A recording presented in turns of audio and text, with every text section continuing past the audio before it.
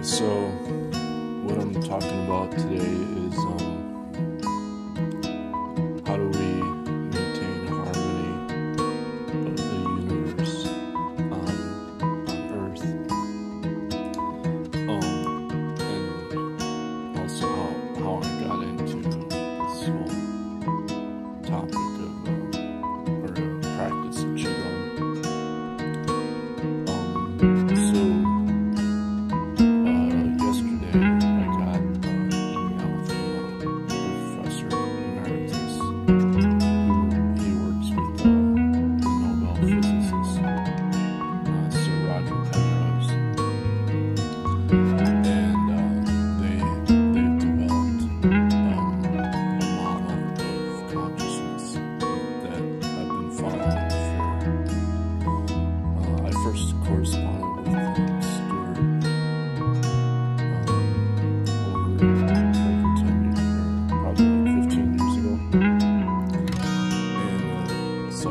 I've actually corresponded with a lot of different professors. Another one I've corresponded is with Basil Hiley, and he worked with Sir Penrose also. I don't know if that's the right. Anyway, okay, the issue was can you have quantum coherence as the source of consciousness in the brain? And what they discovered is, I've also corresponded with Bondi. I'm not going to try to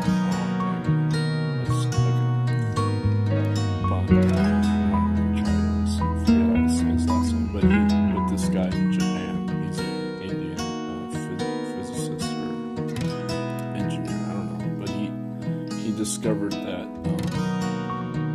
ultrasound is what resonates the microtubules at the greatest amplitude, but it also causes quantum coherence because it resonates the whole microtubule, but it's actually the dipole or the high resonance that's from the tubulins, and so it's a noncommutative phase that's causing this. And so essentially, alright, I know I'm just going all over the place with it. When I studied piano, studying at age 5, classical piano, which is strange. It ended with me playing the rock in the classical piano.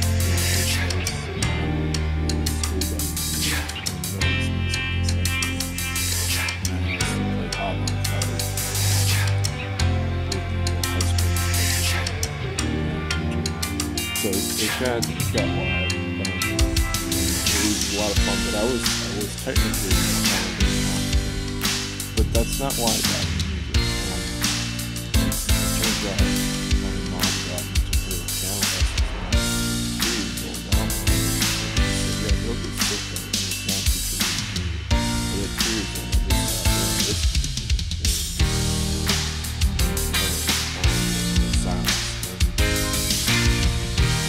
And then I remember her, and I was like, "Yeah, this is what keeps my mom happy." That's why.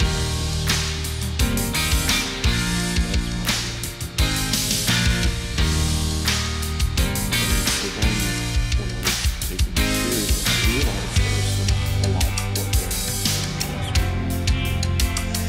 and so if you look at my early articles online, I'm calling it popular.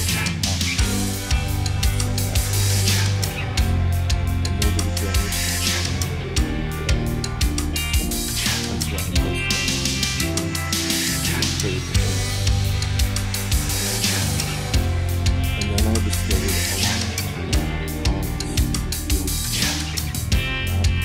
field knowledge. And he said the same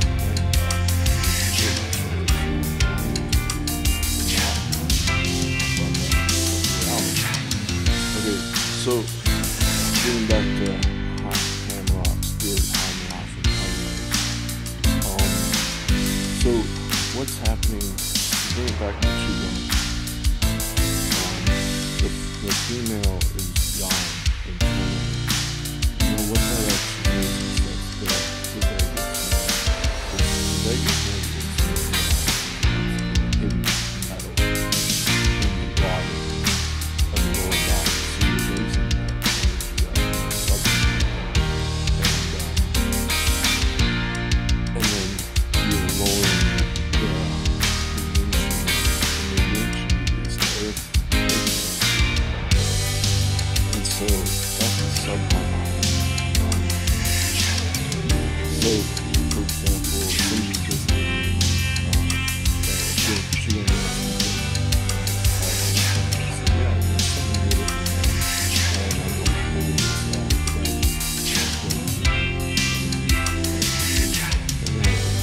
it, and I don't know I mean, I used to know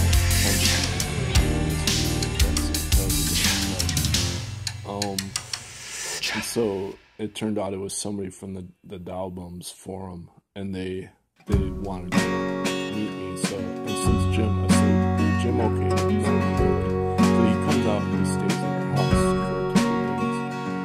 And when I'm there, I try to be very respectful with my doctor. Because I have to use some kind of vinegar and try to. Anyway, we had actually really good talk. But I'm sitting there full lotus on the couch, and I'm sleeping. My eyeballs are pulsating. And he was talking to me, so now, I knew that was I think he went to so I realized that the eyeballs are pulsating.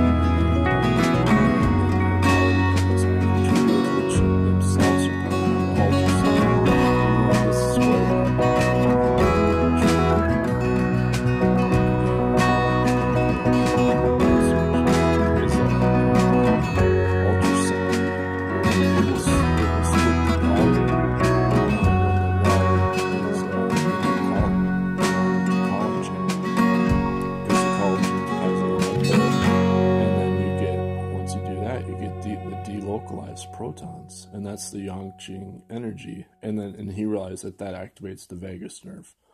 So that brings it full circle. What I'm trying to get at is once you have the delocalized protons, then you're dealing with your non-local wan-qi, which is your the reverse precession, which Purich figured out is the elf subharmonic.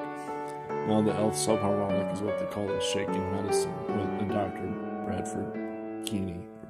He used to be at University of St. Thomas, which is where we had our qi meetings or practice sessions with the qigong master, the grand qigong master.